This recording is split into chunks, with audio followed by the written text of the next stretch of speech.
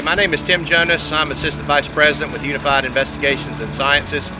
What we did today in this event was bring in adjusters, surrounding adjusters in this region to provide some training in origin and cause determination and give them enough information to where when they go out on their losses they can make a legitimate decision on whether they need to hire a private origin and cause investigator to come in and make that determination to help them process their claim.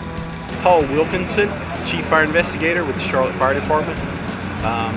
We were asked to partnership with Unified in this. We believe in a strong relationship between the public fire investigator and the private investigations and the insurance industry. By partnering with Unified and the other agencies here, we wanted to show that we are a leader in the country of breaking those old barriers where there was no information sharing with cases between fire departments and insurance companies and insurance investigators. We believe we're all on the same team going after the same thing. As a forensic engineering firm, what we were able to do is come in and determine the origin and the cause of this fire. But before we could determine the exact cause, we needed to rule out some specific other factors that it could possibly be. Part of the scientific methodology that we use is to rule out other potential causes. So what we did is we came in and we took a mobile x-ray of the electrical outlet and receptacle here. We reviewed the x-ray, determined that there was no fault and no problems with that. That way we were able to rule that out and determine that it was in fact a secondary source that was not the electrical outlet that caused the fire.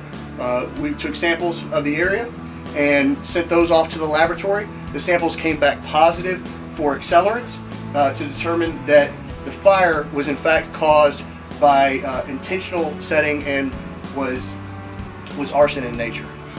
My Charlotte office today co-sponsored an event to give back to our adjusters and agents, to give them a better understanding of how fire works, how they can start, how an accelerant affects a fire. And we also gave them information today about new standards as far as identification of how buildings are impacted. I hope everybody had a good time today. We certainly did, and we appreciated everybody coming out. My name is Jeremy Jones. I'm a partner in the Charlotte office of Cozen O'Connor. Today's objective, we were out here to offer a little education to the industry, to help out the insurance professionals, to show them what is available in the forensic market and also what we can provide in the aspects of subrogation and recovery. The key to it is early notification.